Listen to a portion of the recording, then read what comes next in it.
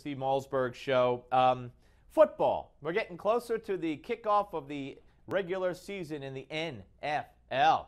I was at the first Jets preseason game. I guess this week will be 2 weeks ago. Thursday will be 2 weeks ago already. Got to stand behind the Jets bench in a special section, the coaches section, Toyota coaches section.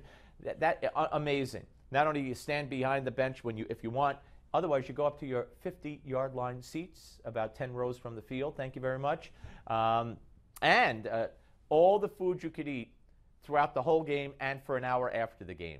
And I mean all the food you could eat. Now, I have to thank my dear friend for those tickets, and I did. I won't give you his name. Nonetheless, my son and I had a great time. But here's what I want to talk about. Last night on ESPN, it was Monday Night Football? Yeah, Monday Night Football, I guess. The Washington Redskins and the Cleveland Browns in a preseason game.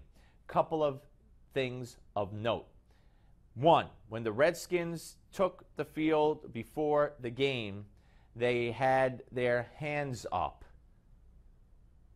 And you know why they had their hands up? They had their hands up for Michael Brown. Now, I gotta tell you, ladies and gentlemen, Trayvon Martin was not shot because he had a hoodie. Just wasn't. He was shot because he was bashing somebody's head against the ground and the concrete and broke his nose and was perceived by the man who was getting beaten up as a threat. Not because he had a hoodie. I don't know what's going to happen because we don't know the facts here.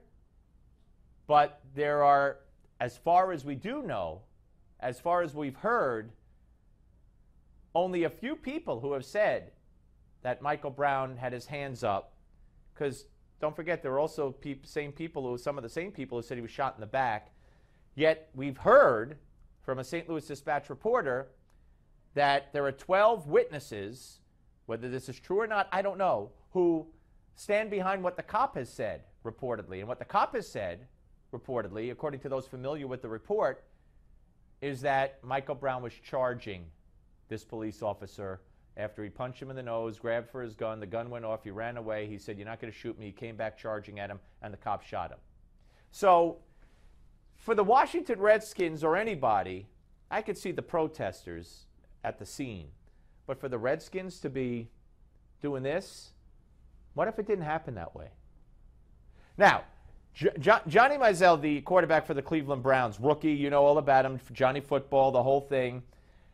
He ran out of bounds by the Redskins bench during the course of the game. I want to roll this, keep my mic open. And apparently he got a hard time from some of the Redskins, and we blurred his finger. It's the same thing over and over. Keep watching. He gave the Redskins bench the finger, the middle finger, as he left their sidelines where he ran out of bounds, and I guess they said something to him. This is inexcusable. He is so foolish to do this. He's done nothing yet in the NFL. And to do this, to show how thin-skinned you are, before you've even played a regular season NFL game, what do you think they're going to start doing to him? What do you think they're going to start shouting at him and calling him? And if he showed, I don't know what they said to him. I don't care what they said to him. You put the ball down and you run back to your huddle. You don't give the finger. Now, he's going to be a target even if he didn't do that. But if I'm the opposing team and he reacts this way, for what could they have said to him? Well, I would tell every team in the league what they said to him, and I would say it to him over and over and over again, and worse. Got to be kidding. Immaturity, first-class immaturity. Terrible. Shame on him. All right, folks, we're coming back with author and professor of history and public affairs at Princeton University, Julian Sellizer. But first, this hour's America's Moment takes a look back at the death of Osama bin Laden.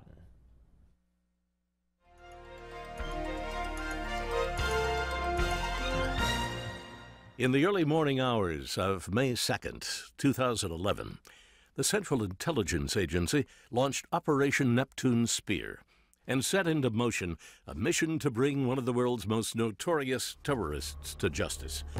All indications were that Osama bin Laden was asleep as the U.S. Naval Special Warfare Development Group, known as SEAL Team 6, approached his highly secured three-story Pakistani-based compound. From entry to exit took approximately 45 minutes, with the bulk of time being used to gather up a plethora of al-Qaeda intelligence materials. When located in his living quarters on the third floor of his compound, the head of the Islamist group al-Qaeda was found using his young wife as a shield. The Obama administration reported the 54-year-old terrorist was given a traditional Islamic burial at sea. 9 years, 7 months, and 21 days following his infamous attack on New York's Twin Towers, killing thousands of innocent civilians, its mastermind, Osama bin Laden, was dead. You're watching An American Moment on Newsmax TV.